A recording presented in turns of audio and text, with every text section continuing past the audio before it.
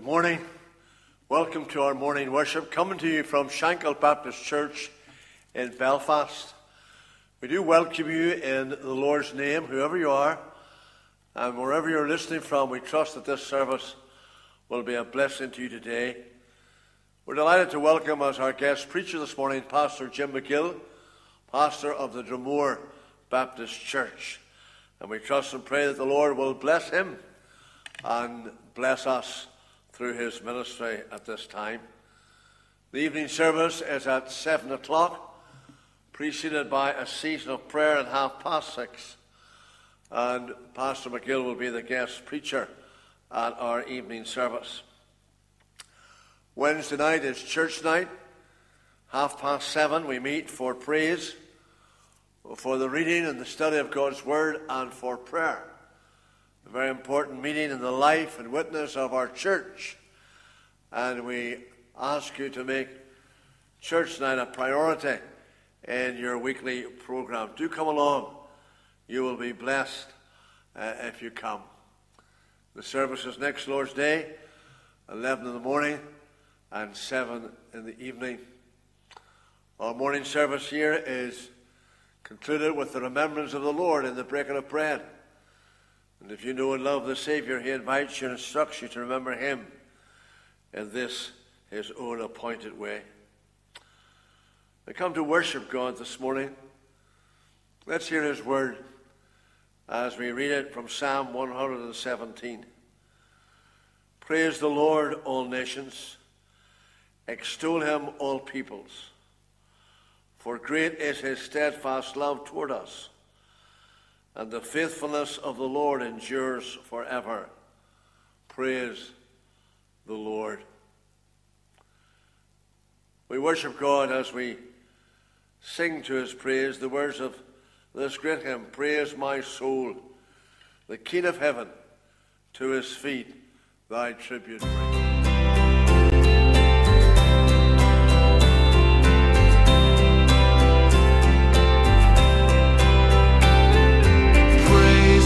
Soul, the King of heaven, to his feet thy tribute bring. Ransomed, healed, restored, forgiven, who like me his praise should sing. Praise him, praise him, praise him, praise him, praise the everlasting.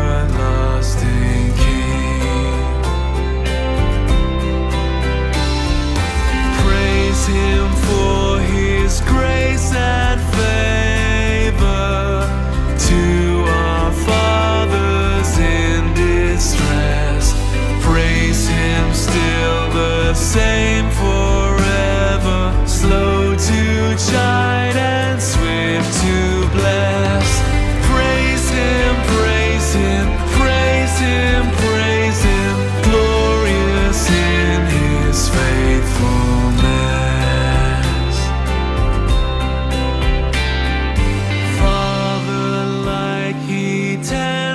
Spares us well, our feeble frame he knows. In his hands he gently bears us, rescues us from all our foes. Praise him, praise him, praise him, praise him, widely as his mercy flows.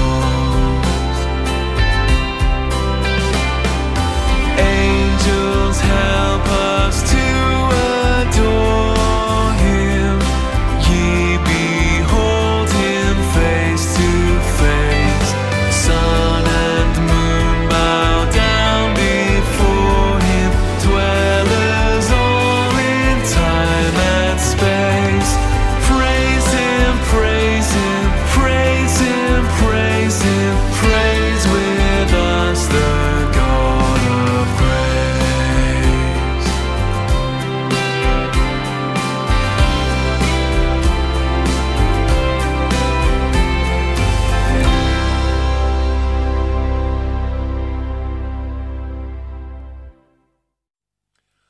Let's unite our hearts together in prayer. Let us all pray. Our Father and our God, we thank you this morning for the opportunity to meet in your house and to lift our praise and our worship and our thanksgiving to you, our great God and loving Heavenly Father. We come in our Saviour's name. There is no other name. We come through the merits of his atoning sacrifice. There is no other sacrifice. We come thankful for that new and living way that you've opened unto us, whereby we who once were far from God can draw near. We thank you for this your day, the first day of the week, the privilege and opportunity to meet in your house, to hear your word, to remember your Son, our Savior, in your divinely appointed way. What an awesome privilege to be in your holy presence. What an honor to worship you, the Lord God Almighty. Grant to all of us the help of the Holy Spirit, so that in our praise and in our worship, Christ might have the preeminence. That the words that we speak, the thoughts that we have, may be Spirit-controlled and God glorified. Help us to think about what we have been singing and what we will sing. And as we remember you in the breaking of bread, draw graciously near. Remove from our hearts and minds every distracting, disturbing thought, the feelings of the past, the fear of the future. And while we're here, speak into all our lives in such a way that we may become more and more like your Son, Jesus Christ. Hear this, our prayer, and bless us as we continue to worship you this morning. For Jesus' sake, amen. In a moment or two, we're going to come to God in our intercessory prayer. But before we do that, let's sing this great hymn, Before the Throne of God Above, I have a strong, a perfect plea.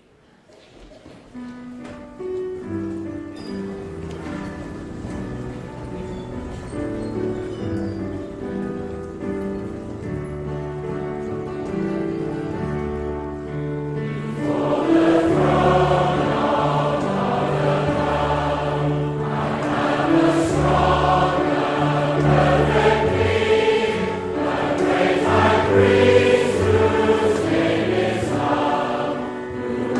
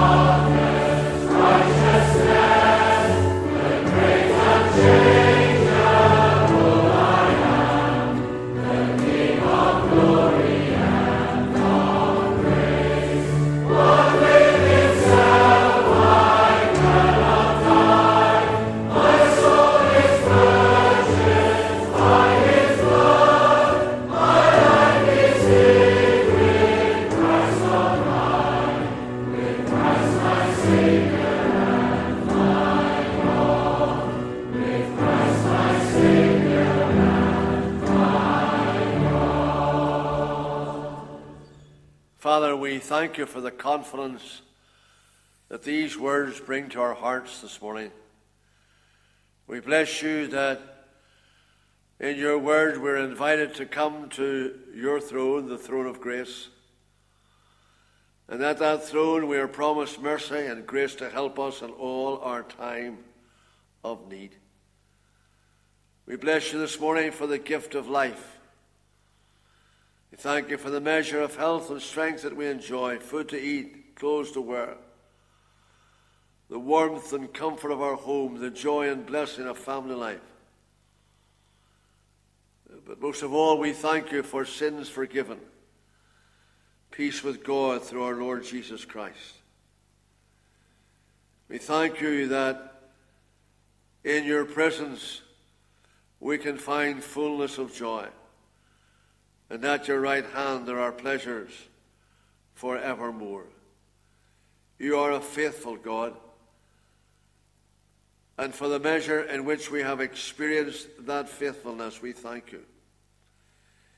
Even when we are faithless, you remain faithful, and we praise you for that. We thank you for your blessings upon us since we last met together. You are the God who meets our need. You are the God who is faithful to every promise that he has made. And we do not take these promises for granted, but we acknowledge in them the goodness and the kindness and the patience of our God. We pray that you'll bless every head bowed before you this morning, every home, every family represented in our congregation. And our Father, we think of families that have come through difficulties in recent days and weeks and months. For those who have lost loved ones, some of recent times, Lord, draw graciously near to them. May they know that the Lord is with them. May they cast themselves upon the Lord, proving that his grace is sufficient, no matter what the day may bring. We pray for the witness of this church here and the community in which you have placed us. We realize that there are multitudes around us today without any thought of God, no interest in spiritual things, no desire for the house of God. Lord, have mercy upon them. We thank you this morning that there's mercy with the Lord. And in God we have one whose grace is greater than all our sin. Father, we want to pray for our province, for our nation, for our world. A world that seems to reel from one crisis to another. Our hearts would fail us for fear if it were not for the truth that the Lord God omnipotent reigneth, that he is on the throne, and he works all things after the counsel of his own good and perfect will. Remember those who are laid aside today, some struggling physically and emotionally, some struggling spiritually, Lord, maybe here in your house this morning. May there be that word in season. We thank you for the sweet remembrance of the Lord, for the blessing of being able to gather around this table and to think again of our Lord Jesus and his dying and undying love. And as your servant comes in a few moments to bring your word, we pray that you'll speak not only to him but through him. And may we have eyes to see and ears to hear and hearts to receive what the Lord has for us. We thank you for him. We thank you for his faithful ministry in our Dromore Church. And we pray that you'll continue to bless him and use him and his wife. Pray for his family today, that you will bless them also. So, Father, we look to you. We thank you for the freedom that we have been given to meet in this way. Bless all who will listen to your word today within the context of this building and on YouTube, Lord, we pray that you will bless your word wherever it goes. To you, Father, Son, and Holy Spirit, we will ascribe all the honor and all the praise and all the glory through Jesus Christ our Lord. Amen. As I've already intimated, it's a real joy for me to welcome my brother, colleague, Pastor Jim Magill from Dromore. And after we sing our next hymn, Jim is going to come and read to us from God's word and bring the word that the Lord has laid upon his heart for this occasion. Let's stand and sing these lovely words. As the deer pants for the water, so my soul longs after thee.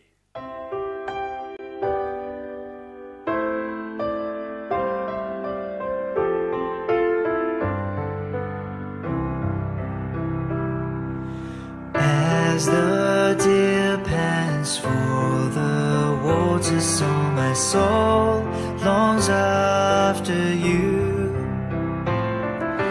You alone are my heart's desire, and I long to worship you. You alone are my strength, my shield. To you alone will my spirit yield.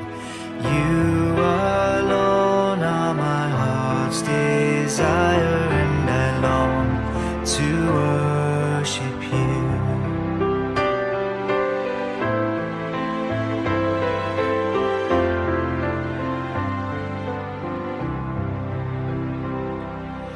You're my friend and you are my brother, even though you are a king. I love you more than any other, so much more than anything. You alone are my strength, my shield. To you alone will my spirit yield. You alone are my heart's desire, and I long to worship you.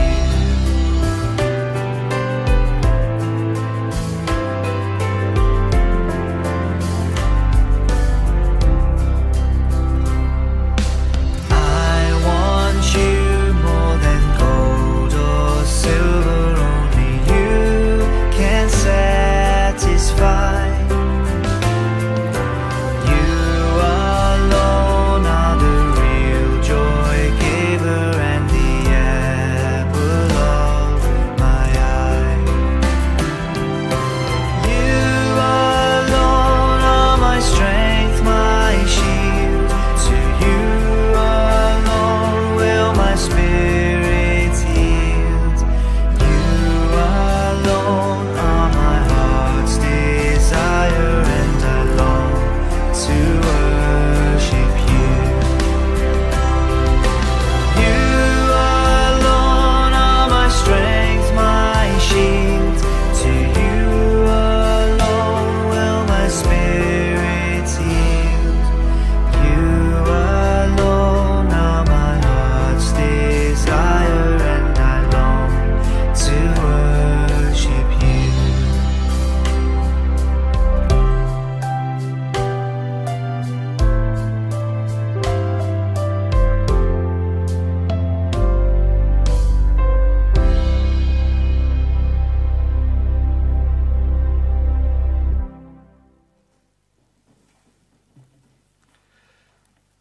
Well, friends, it is indeed a great joy to have opportunity to minister from the Word of God here in Shankill Baptist today. We trust that the good Lord will bless and use His Word and encourage and challenge us through it, even as we commit it to Him and seek a movement of the Spirit upon it.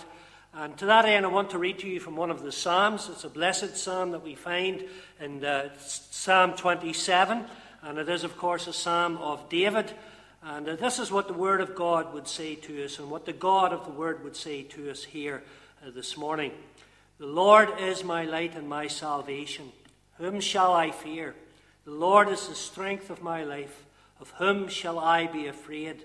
When the wicked came against me to eat up my flesh, my enemies and foes, they stumbled and fell. Though an army may encamp against me, my heart shall not fear. Though war may rise against me, on this I am confident. One thing I have desired of the Lord, that will I seek, that I may dwell in the house of the Lord all the days of my life, to behold the beauty of the Lord and to inquire in his temple. For in the time of trouble he shall hide me in his pavilion. In the secret place of his tabernacle he shall hide me. He shall set me high upon a rock. And now my head shall be lifted up above my enemies all around me. Therefore I will offer sacrifices of joy in his tabernacle. I will sing, yes, I will sing praises to the Lord. Hear, O Lord, when I cry with my voice. Have mercy also upon me, and answer me. When you said, seek my face, my heart said to you, your face, Lord, I will seek. Do not hide your face from me. Do not turn your servant away in anger. You have been my help. Do not leave me nor forsake me, O God of my salvation. When my father and my mother forsake me, then the Lord will take care of me. Teach me your way, O Lord, and lead me in a smooth path because of my enemies. Do not deliver me to the will of my adversaries, for false witnesses have risen against me, and such as breathe out violence. I would have lost heart unless I had believed that I would see the goodness of the Lord in the land of the living. Wait on the Lord, be of good courage, and he shall strengthen your heart. Wait, I say, on the Lord. And we know that the amen of God's Spirit is always upon the public reading of God's word. I'll never forget that day and the great lesson that God delivered to me through my child, a lesson that was so very simple and yet so very profound for we who are in Christ and who are facing various issues and struggles in the journey of life, issues and struggles that threaten to crush us and to overwhelm us. She was only about 3 or 4 years old at that time, and I find that incredible because she graduated from university just a week or so ago. But she was only 3 or 4 then, and as she was playing on the garage floor, I was pacing up and down and walking to and fro, the way that I do whenever I'm troubled and perplexed about something and wondering what to do, and perhaps feel agitated or afraid. And as I was strolling back and forth, this little voice said, "What's wrong, Daddy?" As she could sense a tension. And I replied somewhat dismissively, "Oh, pet, I'm carrying the problems of the world on my shoulders." To which my child in her innocence and her infancy said, "But sure, Daddy, is that not God's job?" Well, friends, I have to tell you that in that moment I felt, yes, slightly rebuked. But with that and beyond that, I also felt massively relieved, as out of the mouth of that babe and suckling, God in his goodness had reminded me, and I say it respectfully, that it was his job that I was trying to do, and that it was my job to carry the weight of my world to him, that he might carry me through.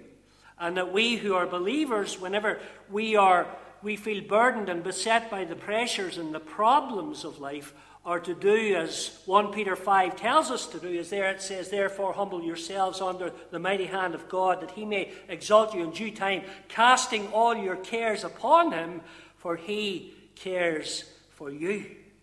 And that's what we're to do whenever we feel the weight of the world upon us.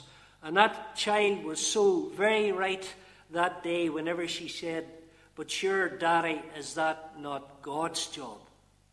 Today, as we look at this wonderful Psalm 27, a psalm in which we see that David's not trying to do God's job for him, that in the face of the problems and the issues that are troubling him so, that he's not pacing up and down, but rather he's on his bended knees before Almighty God, calling out to the Lord and casting his cares and the weight of his world upon him and asking God that God might carry him through. And in doing so, he gives us a great example to follow as he records what he does and how he feels in this tremendous text. Psalms are so very precious, aren't they?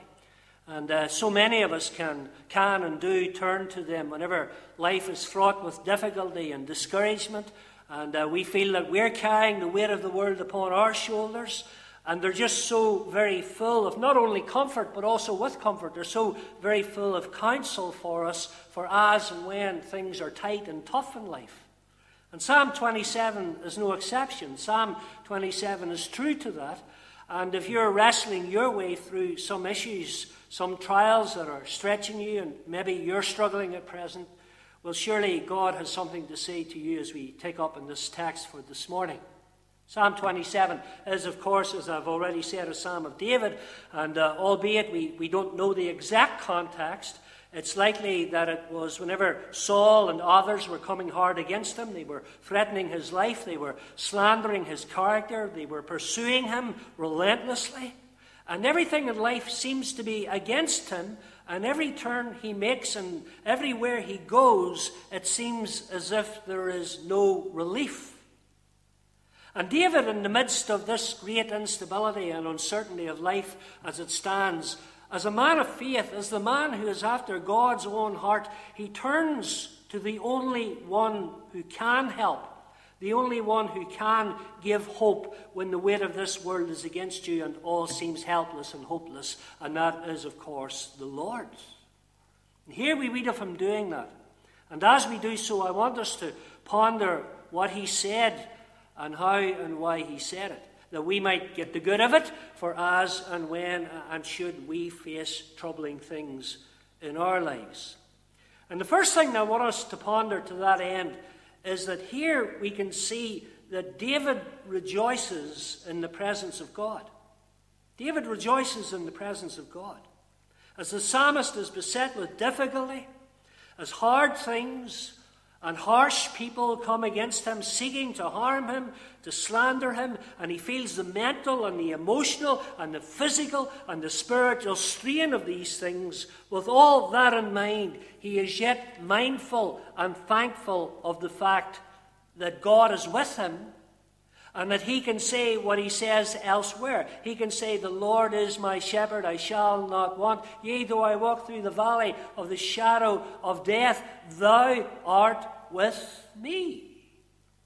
Friends, I want to tell you, it's great to know that the Lord is with you, that the Lord is on your side, and indeed that the Lord is by your side whenever things are tight and life is fraught with trouble and toil of one sort and another, as it so often can be in this fallen world in which we live. But what a wonderful thing it is to be conscious and to be confident of the fact that God is with us and watches over us, whatever we face and however dark things may be.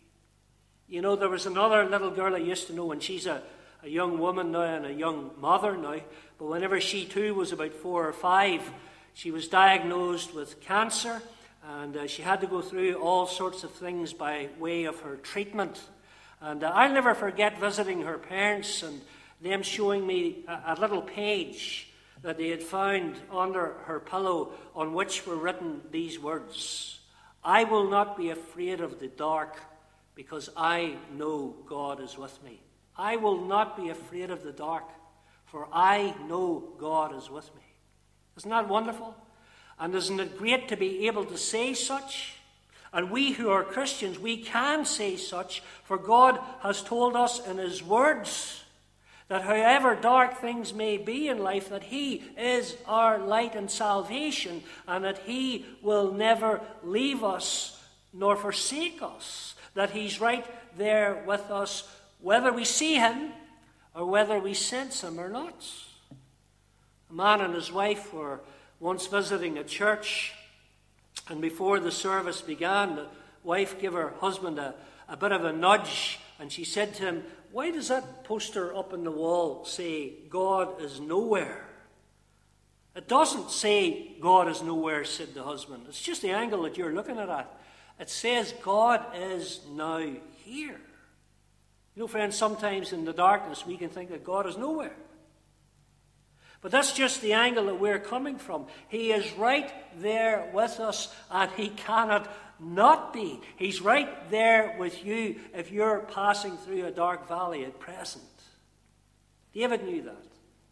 And despite the difficulty that's upon him, he looks to God as his light and salvation, knowing that God is there, that God does care, and he overrides the fears that he has with the faith that he has in the presence of the Lord. And he says, whom shall I fear? In verse 1, he says, the Lord is my strength of my life. Of whom shall I be afraid? Verse 3, he says, my heart shall not fear, though war may rise against me. In this I will be confident. I am not afraid of the dark, because I know God is with me. And it's how we need to be consumed with the idea of the presence of God when trouble comes our way, denying doubt and applying faith, that we might have David-like confidence in the face of whatever it is we have to face, whatever might be frightening us and threatening us in the journey of life. But in pondering this psalm, as we have thought about the fact that David is confident of the Lord's presence and looks to him as his light and salvation, let's also ponder the fact that not only does David rejoice in the presence of the Lord, but with that he also resolves to honor the Lord. He resolves to honor the Lord. In verse 4, he tells us that it's his desire to dwell in the house of the Lord and to behold his beauty. In other words, he's determined to stay true to God and to focus on him and honor him, come what may. In verse 6, he speaks of rising above his enemies and delighting in God, whatever his difficulties, as he offers sacrifice and service to him. Yes, even with and through those difficulties, as his desire and determination to stay true to God, rejoicing in him and praising him, come what may, is paramount. And his difficulties in life will not deflect him from doing as the Lord calls us to do in Matthew 6:33, where he says that we are to seek first the kingdom of God and his righteousness. And that's what David is doing. And this is why David can yet speak of joy in verse 6. Even though his life is fraught with pain and difficulty, he yet worships God and rejoices in him.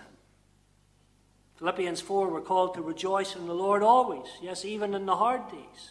And David does, because David is looking to and sheltering in and determining to worship and honor him whatever trouble there may be.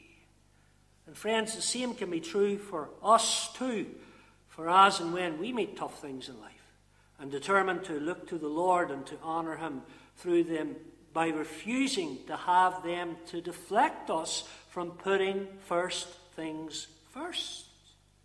And as with the psalmist of old, whatever our mitigating circumstances might be, we must prioritize our walk with God and seek to praise him regardless of those trials that are upon us, and indeed through the trials that are upon us, as oftentimes the problems and predicaments of life give us the greater opportunity not only to grow in our faith, but also to glow in it, to the glory of God as well, as we honor him in remaining faithful to him. And oftentimes, that's why he allows us to meet adversity and affliction, that we might grow and glow for him through them. It may be a bit like that jeweler who'll set a gem against a dark background, a black velvet cloth or whatever, in order to highlight its value and its beauty. And God in his sovereignty, he can permit dark things to enter into our lives that we might shine all the more through them for him, be it health problems, or be it being put down and persecuted for our faith, or be it facing things that are unfair and unjust, or be it people trouble, or be it money trouble, or family trouble, or social or mental issues.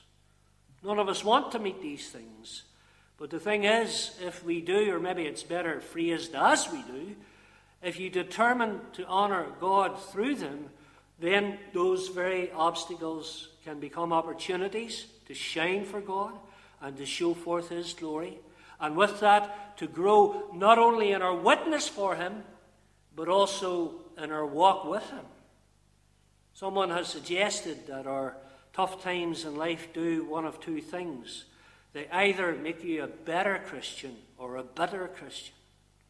Sometimes some folk can fall into the trap of despising their trials and even blame God, and they become all embittered within about that. But whenever you accept them and you seek to employ them for his glory, and you say with David, the Lord is my light and my salvation, verse 6, therefore I will offer sacrifices of joy, and his tabernacle I will sing, yes, I will sing praises to God, regardless of my difficulties, then the benefits will be mighty and the blessings will be great. And the challenge to you and I today, if we're under the cosh, is to do a David and to determine to honour the Lord as you carry that load. Third thing here is that as David rejoices in the presence of the Lord and resolves to honour the Lord, he also remembers to pray to the Lord. He remembers to pray to the Lord.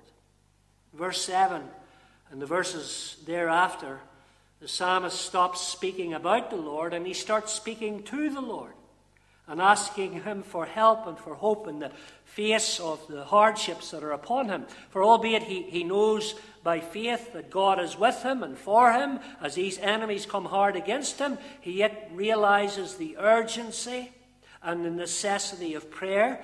And he doesn't take the Lord and his presence for granted, even praying that God won't leave him nor forsake him as he wrestles with his difficulties. You know, friends, it's a simple but vital truth that prayer is altogether pivotal for us for as and when we're struggling in life. As rather than carrying the weight of the world on our shoulders, we're to carry ourselves to God and we're to cast our burden upon him for, and I say it reverently, that's his job. And that's what he would have us to do. And that's what he calls us to do. As we're to prayerfully seek his face and favour as and when we feel threatened and frightened and anxious about the issues of life. Now that might sound very simple. It might sound too simple, but yet it has to be said. For sometimes we can become so embroiled, so engrossed in the things that are troubling us that we can forget and we can neglect prayer and we can merely go through the motions and we can be guilty of offering lip service to God and there can be a want of true prayer, and as a consequence of that there's a loss of spiritual power and of spiritual perspective, and with that spiritual peace. And we can be all the more anxious and all the more afraid and fraught with instability. And in borrowing from James chapter 4 verse 2, it can become a case of you do not receive because you ask not, and you receive not because you ask amiss. We need to pray over our problems and predicaments. Genuinely pray. As with David in this psalm. Not just praying for the removal of the problem, and it's okay to do that, of course, but more so praying for the will of God to be served, for the glory of God to be known, for the grace of God to be granted, that his strength might be made perfect in our weakness. And you know, folks, I do honestly believe that if there was a lot more praying, there'd be a lot less fretting. So you give yourself to prayer. You make it your first resort rather than your last resort. Make it your steering wheel rather than your spare wheel. And God's ear will be open and God's blessing will be sure. David remembered his need to pray to the Lord in the light of his dilemma, and so too must we. One final thing before we close, and that is that David retains his belief in the providence of God. He rejoices in the presence of God. He resolves to honour God. He remembers to pray to God, and he retains his trust in the providence of God. As in bringing this psalm to a close, he writes in verse 13 of not losing heart, because he believes that the goodness of God will prevail over whatever the hardships of life may be. And therefore, as he says in the final verse, verse 14, wait on the Lord, be of good courage, and he shall strengthen your heart. Wait, I say, on the Lord. David believed that God has a plan and a purpose for his predicament, and that he means it for good. He believes in the God of Romans 8 and 28. You're familiar with that verse, of course, aren't you? It's wonderful when it says that we know that all things work together for good for those that love God and who are called according to his purpose. All things, even the awkward and the awful things in life, are ultimately meant for good for we who are God's people. See, that's a wonderful truth to have and to hold. And I know that whenever I've been struggling in life, that's the one truth that has kept me sane at times whenever everything else in life has seemed to be insane. God has a higher purpose for that bad thing. And I think this was true of David too. And that's why he says what he says in verse 13. I would have lost heart unless I had believed that I would see the goodness of the Lord in the land of the living.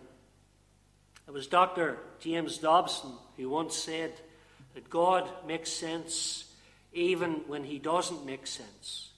And you can trust him even though you can't track him. And that's what we're to do.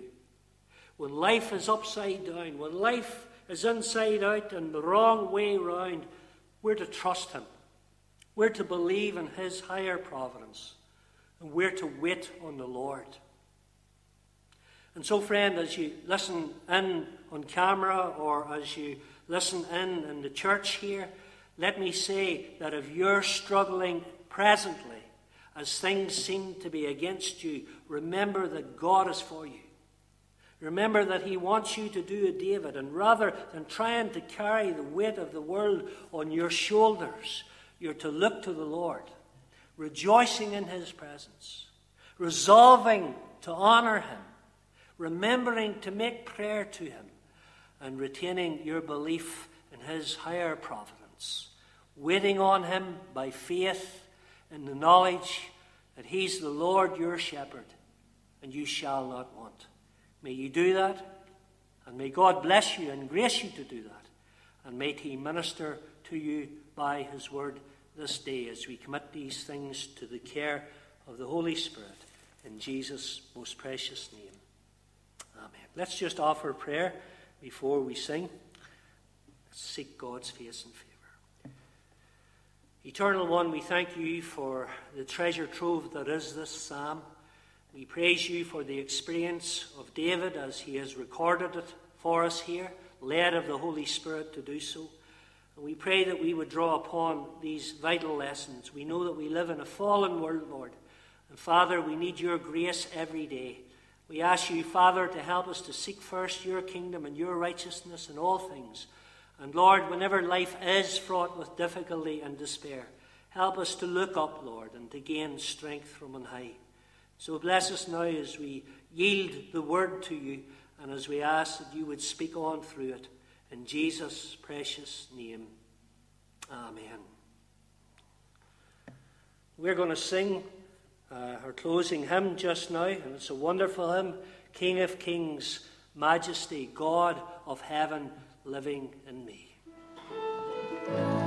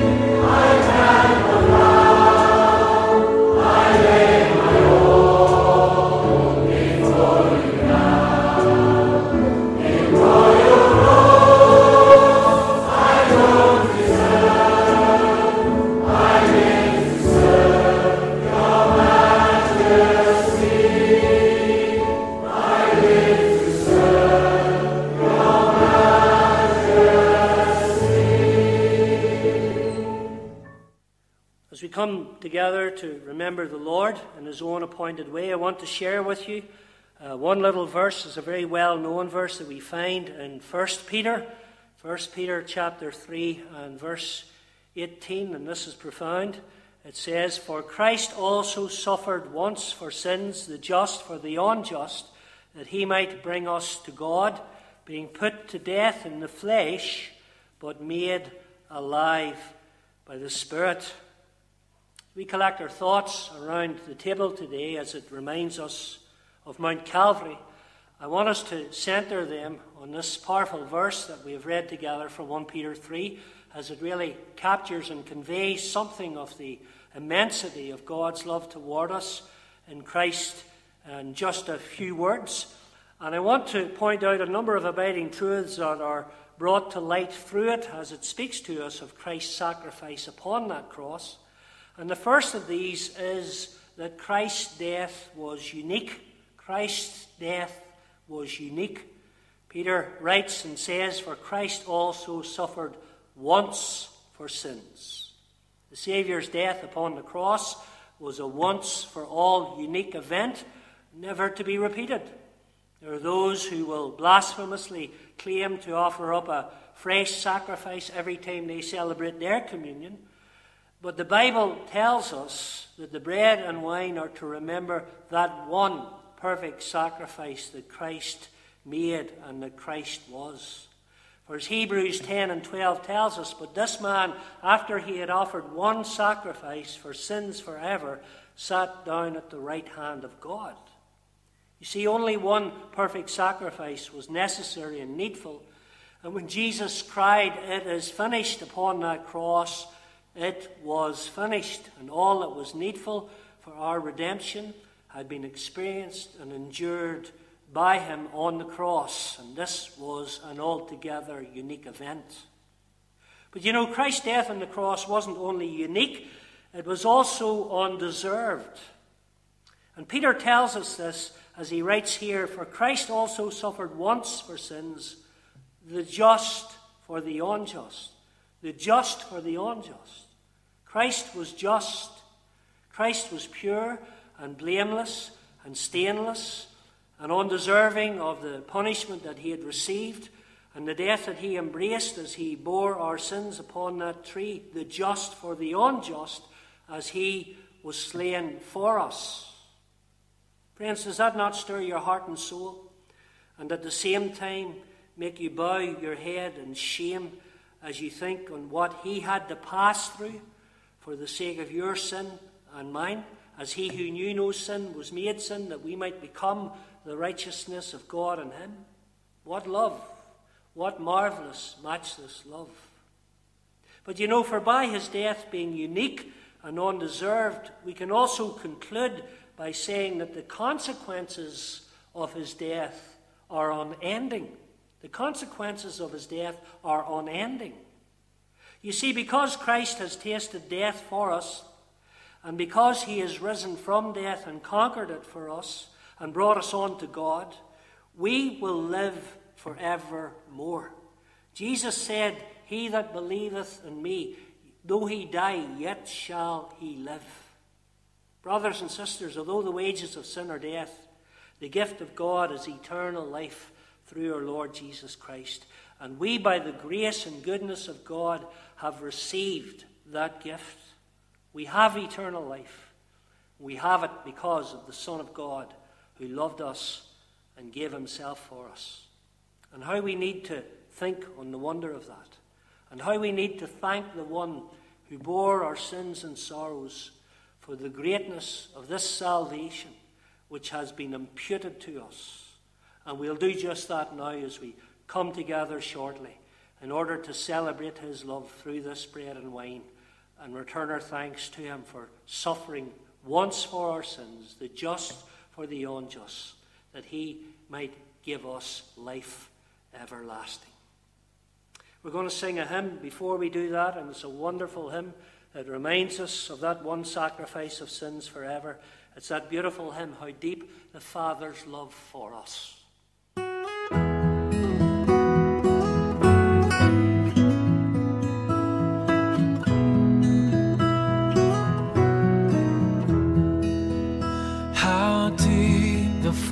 Father's love for us, how vast beyond all measure, that He should give His only Son to make a wretch His treasure. How great the pain of searing loss! The Father turns His face away, as wounds which mar the chosen one bring many sons to glory.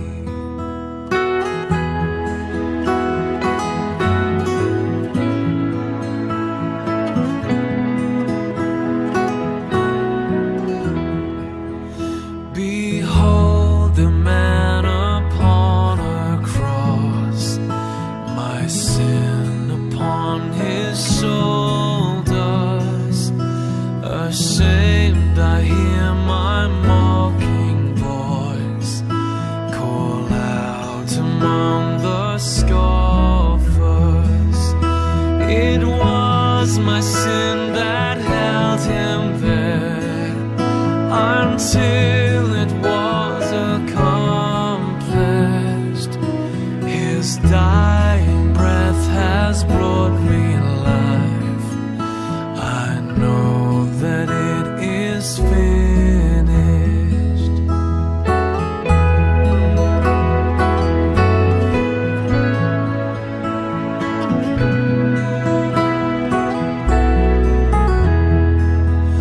I will not boast in anything, no gifts, no power, no wisdom, but I will boast in Jesus Christ, His death and resurrection. Why should I gain from His reward? I cannot give an answer, but this I know with all my heart: His wounds have paid my ransom. Why should I gain from His reward?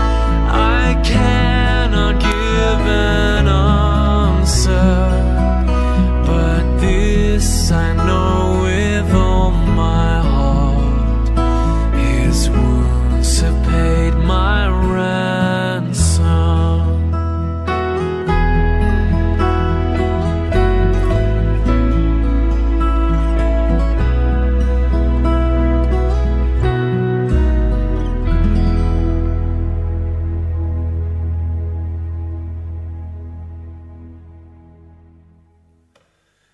Well, as we continue on in our communion service, we are now going to partake of this bread and this wine. It speaks to us of the blood and the body of our Lord Jesus Christ. And we thank the Lord for the opportunity to do just this, and for the wonder it is to be saved and to remember the Lord in His own appointed way. And so let us first of all offer prayer to God just now. Eternal Father, we thank You for the wonder of this one sacrifice for sins forever, as Your Son gave Himself the just for the unjust, that we might live eternally through Him. We know, Father, that we're worthy of nothing from You except Your judgment, and yet You have lavished Your love upon us, each one, in giving Christ to the cross. We praise You that You have brought many sons to glory, and we thank You that we are numbered with that multitude.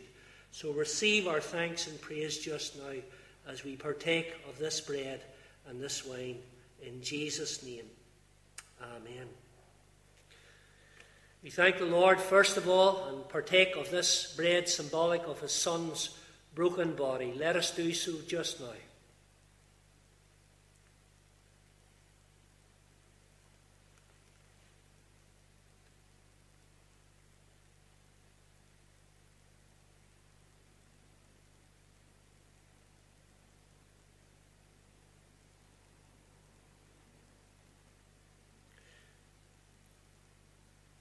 Scriptures tell us that the blood of Jesus Christ, his Son, cleanseth us from all sin. We thank the Lord for that shed blood, and we now partake of this wine that speaks to us of it.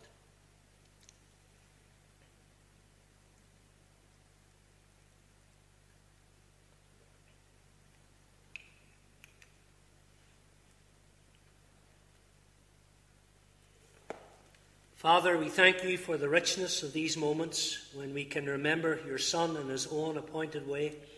We thank you, Father, for the salvation so great, so free. And we pray, Lord, that you will bless us in our meditation on these things, Lord. And Father, that from that you will equip us and enable us to be the people that you desire us to be. So bless us now, Lord, and be with us each and all as we depart this place. In Jesus' name. Amen. Well, let me thank you for your attendance today, virtual or otherwise. We trust that the Word of God will enrich your soul and that you will know its blessing and challenge to you. And so we say thank you once again, and we thank God most of all for his goodness in permitting us to worship him in this way.